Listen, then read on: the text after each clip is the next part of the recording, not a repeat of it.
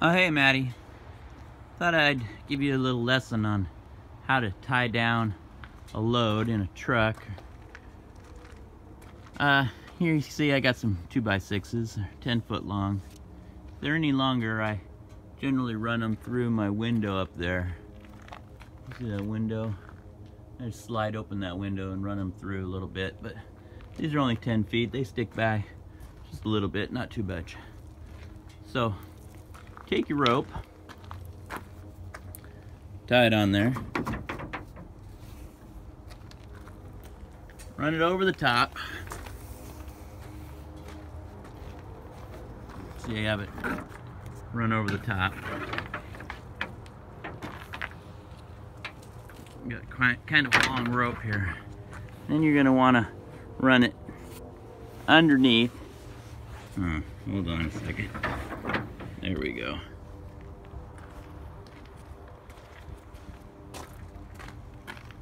Run it underneath. Pull it all the way through. Could have gone with a little shorter rope here, but you never want to have too short of a rope in case you have a lot of stuff to tie down. And then back over the top.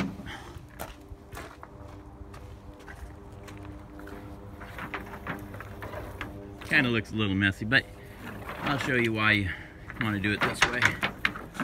Alright, so you've wrapped it, basically you've wrapped this rope all the way around. So if I pull on this rope here, it's pretty tight to the other side. Now we're going to come over to here and we're going to wrap it through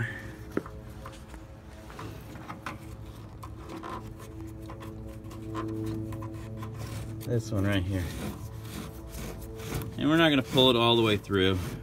We can just leave it as a loop. Now here is the tricky part. What you're going to do, just drop that for now. This piece that comes across the top that we just roped through, this piece we're going to take about halfway through your load here, and we're going to make a loop like this. And then we're going to twist it, and we're going to twist it, and we're going to twist it about 3, maybe 4 times. One more time.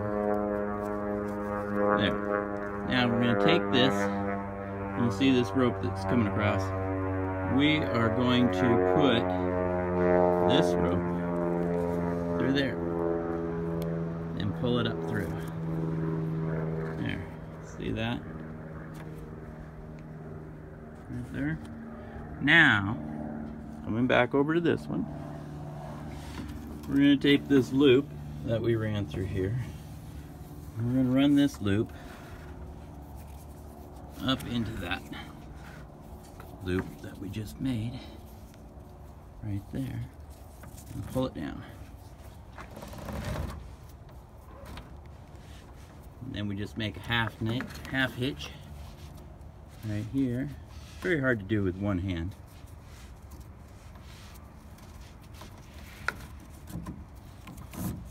Pull it tight and you're done. The best part about this nut is that when you pull it apart, pull this out of here. This knot right here, you just pull this one out and it disappears. And you're done. So there you go. I hope that helps. Hope you learned something. Have a good day.